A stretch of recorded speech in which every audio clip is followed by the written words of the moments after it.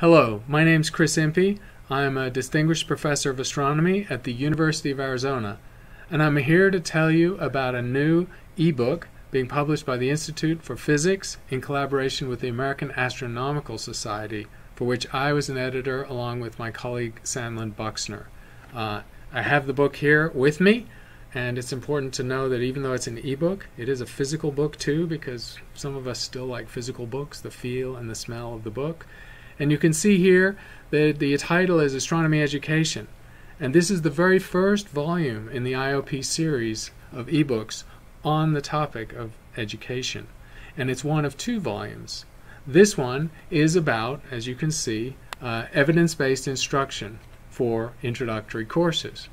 And I, with my co-editor Sandlin Buxner, who's a research professor at the University of Arizona, worked with a wonderful set of authors on chapters for this book.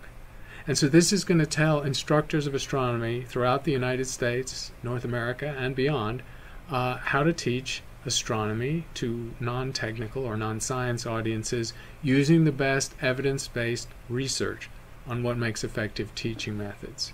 So in this book you'll learn how to design a learner-centered course from scratch with best principles of instruction.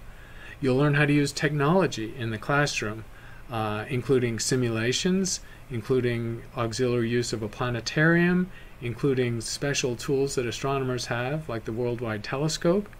You'll learn how to incorporate projects that have people using real astronomical research data, which we call citizen science.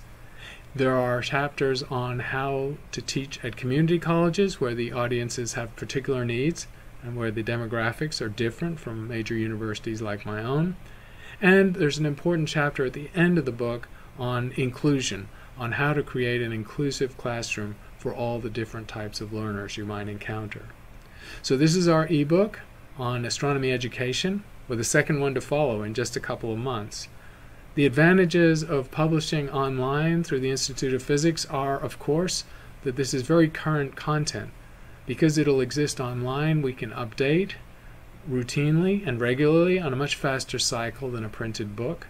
We can include auxiliary material, teaching materials, templates for syllabi, and for the various methods that you're going to use in the classroom, such as lecture tutorials and others. And the authors of the various chapters are experts in their various domains of astronomy education. And they all use evidence-based instructional methods. In other words, they know what works because they do research on teaching. And I think that's the value of it for the average astronomy instructor who, of course, has their plate completely full by teaching astronomy. They don't have time to do research on astronomy education. So that's a book that I want to introduce you today, and I hope you check it out. Thank you.